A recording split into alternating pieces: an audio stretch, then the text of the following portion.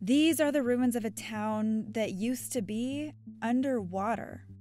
This ghost town was flooded back in the 1930s with the construction of the Hoover Dam, which created Lake Mead, the largest reservoir in the U.S. It forced residents of this small town to relocate.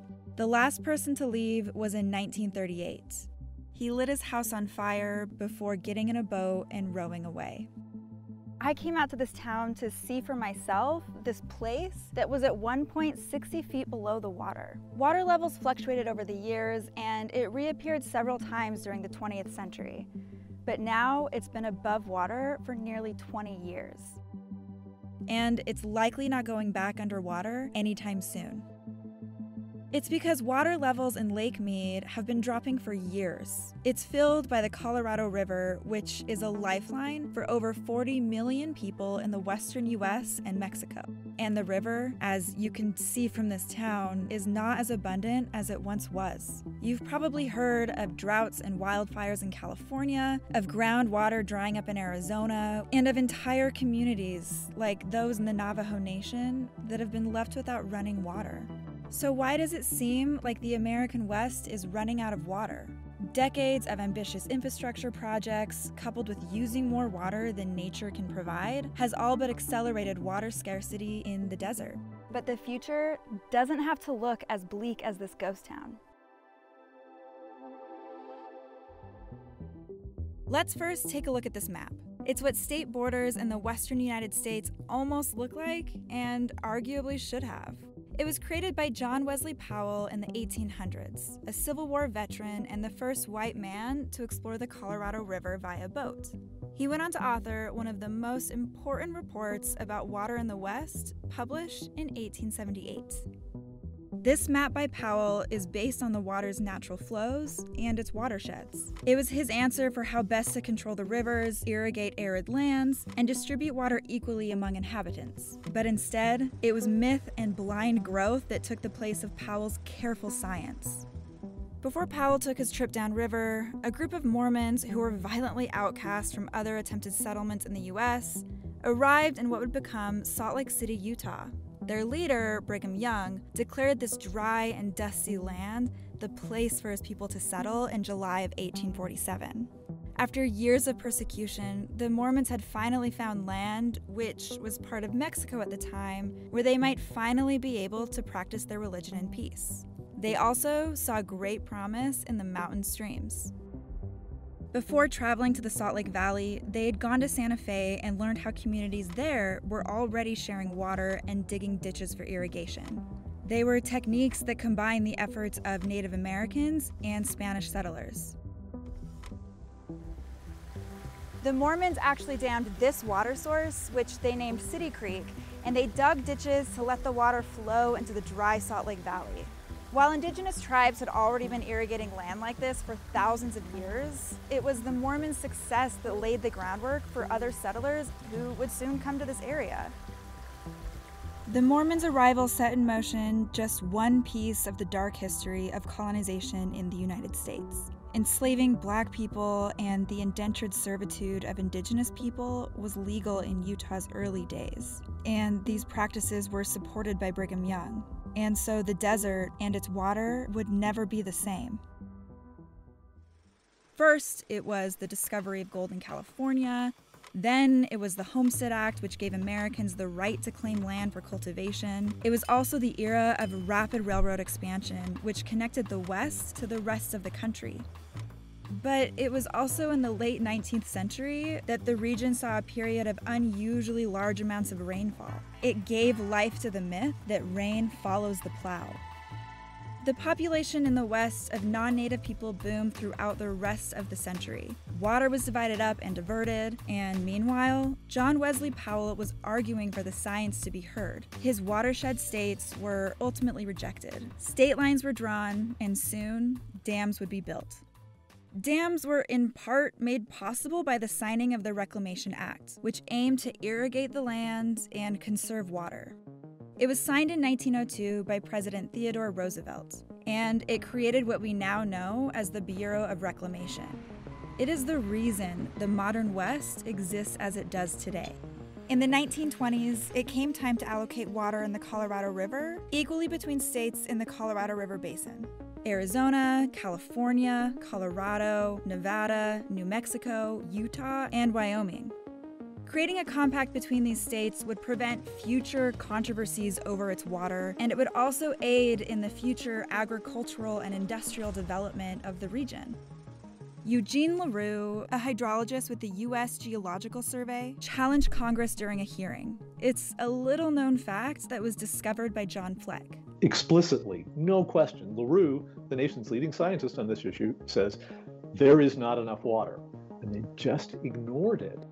The nation went ahead with its plans. Governance of the river has evolved over time with new agreements and compacts added, collectively called the Law of the River. These projects were able to bring life in the masses to the U.S. and are responsible for creating so many of our Western communities. But there are people who don't have access to the water anymore. Today, the Colorado River's water is split between 7 western states and part of Mexico. It's a complicated source of water that's been heavily managed over the years, and it weaves from the Rocky Mountains through the Grand Canyon and into Mexico. Yet it rarely flows all the way to the sea like it once did. This is where the river has dried up in Mexico. Dam building may have slowed in the 1970s in favor of environmental interests and cheaper options, and today we know that these solutions are just no longer repeatable as the West now faces an emerging megadrought, which has the potential to eclipse the worst drought on record from 1,200 years ago.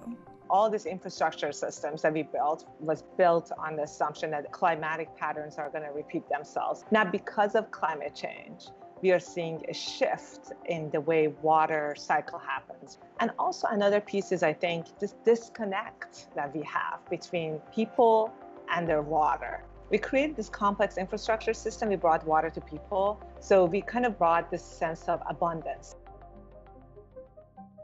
Today, these decisions of the past have been manifested by droughts in California, which also led to wildfires, and to over 1 million people without access to clean drinking water.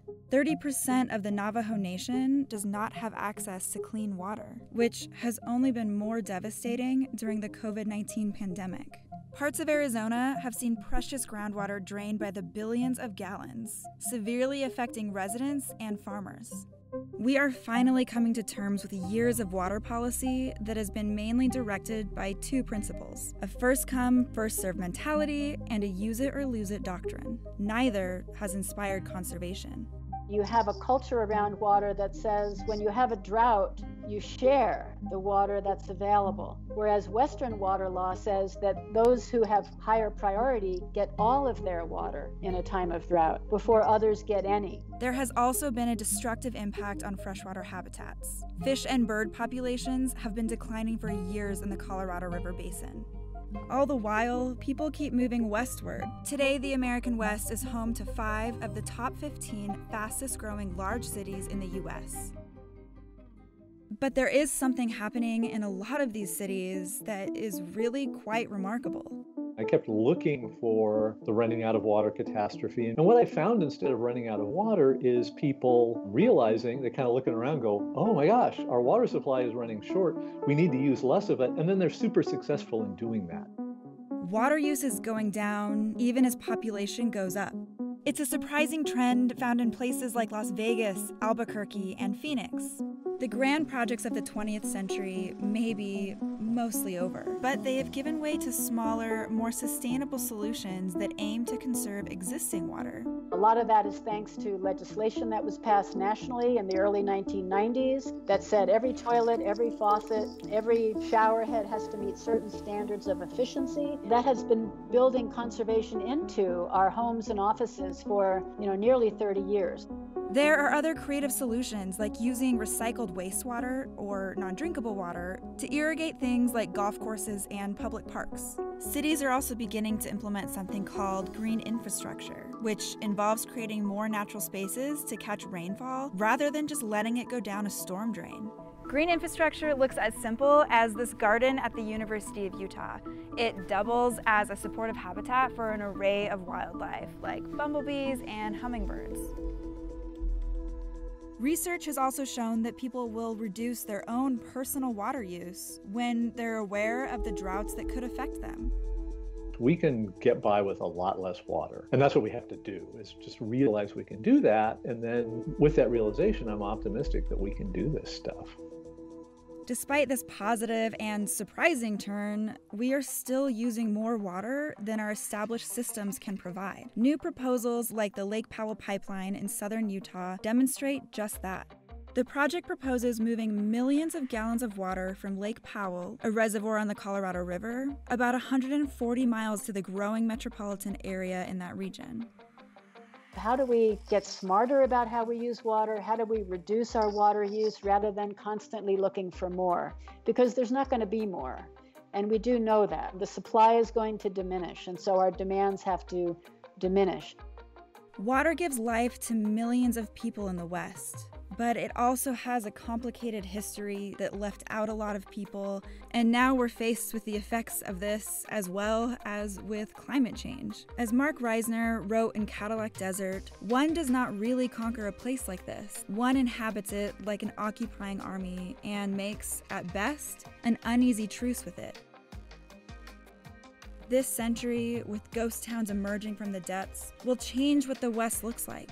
But now is as good a time as any to make a truce with the natural flow of the rivers and create a more equitable future for water in the West. Thank you so much for watching. If you want to know more about water in the West, make sure you check out the links below. It's a really complex topic, and there's no way I could have covered it all in one video. And don't forget to like and subscribe to our channel.